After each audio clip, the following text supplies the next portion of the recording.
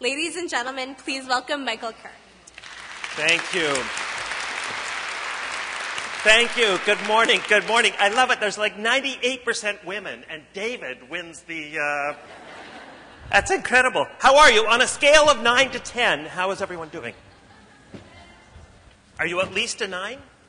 You're very quiet. Sorry, I have to unveil my stuff here.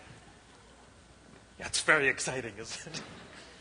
I have the most serious question of the morning for you, I think. And the question is this: how many of you would like to go back to your jobs knowing that for you to be even more successful at whatever it is you do, you should be having at least a little bit more of this? Huh? How many of you would like to have at least a little bit more of this each and every day? And how many of you would like to end one of those off-the-wall kind of days knowing that you could still manage to leap through the front door of your house at the end of the day and yell out, "Honey, I'm home"? Now, I should explain what this is because, man, do some of the men look frightened. This is the international symbol for having fun, and it is one of the most serious questions we can ask. It's not a trivial question. If we want to create a high-performing workplace culture that is more creative and innovative, and we also have to think of this as the end result of a high-performing workplace culture, then there's nothing trivial about it. And culture is everything, and everything you do is culture in terms of your success. We have to think about how can we create a truly creative, inspiring, and yes, even fun culture that is so inspiring. When you wake up on a Monday morning, the first thing you hear when you think about your work is the theme from Rocky. You hear those bells, and the first thing you see when you open your eyes is your organization's logo, because you've actually spray painted it to the ceiling of your bedroom.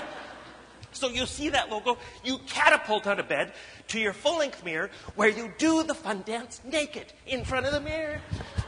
You cartwheel into the shower, where in the shower you sing your workplace theme song. You cartwheel out, run around the house naked, air drying yourself. You grab your most important personality characteristic, your sense of humor, run to work, jump up on the nearest desk, punch your fist in the air, and you yell out, "Yes, baby, I'm at work."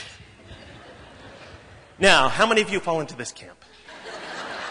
Anybody at all? Now, maybe I'm exaggerating a wee bit, but I think we have to make sure we're moving in that direction and moving away from the other direction where too many of us are hanging out on those Monday mornings, because too many of us, I fear, in our society are waking up on a Monday morning looking a little something like this.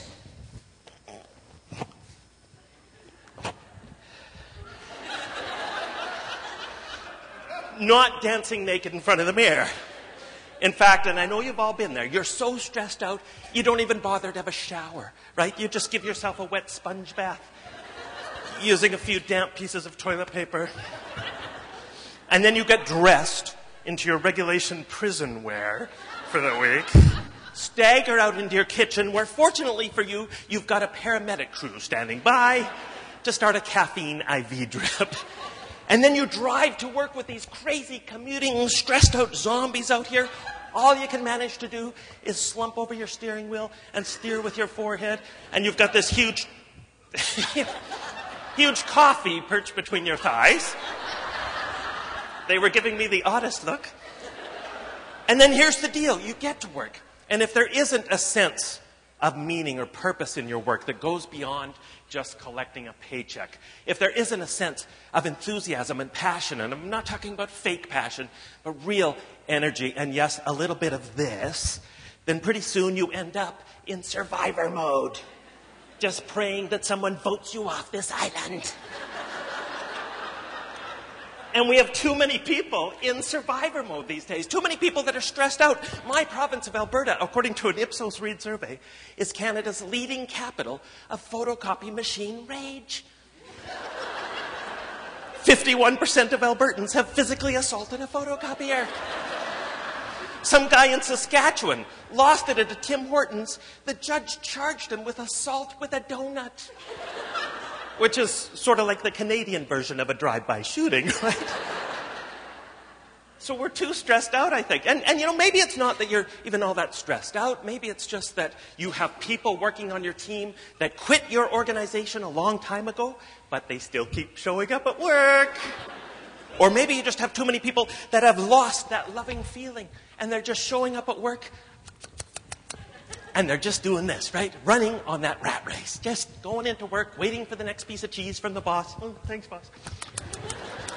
Waiting for the end of the day so you can go home, have a little bit of this. Back running, waiting for the weekend. Back running, waiting for holidays. Back running. What are some of you waiting for? Did somebody yell out death over here? I heard this tiny little death. What? I was just thinking retirement. But some of you have longer career plans.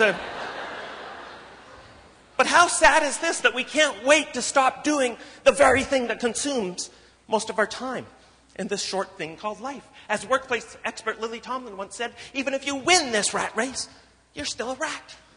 So, I think we need to talk about how can we stay off the rat race and hang out in the human race, a little more productive, creative place to hang out. And before I talk any further, I'm going to fix my hair. Which, by the way, I was doing a leadership workshop a couple weeks ago. Somebody comes up during the break, and I get this question all the time. She asks me if this is a toupee. And I'm starting to get offended because I'm thinking, if I had a toupee, why would I have one that looks like this?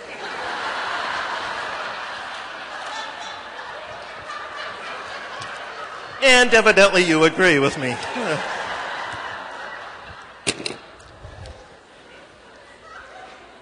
So how do we create a truly inspiring workplace culture? Well, one of the things we need to talk about, just one, of course, is those values that you're living each and every day. Now, everybody talks about values at work, right? Because values make us feel so good.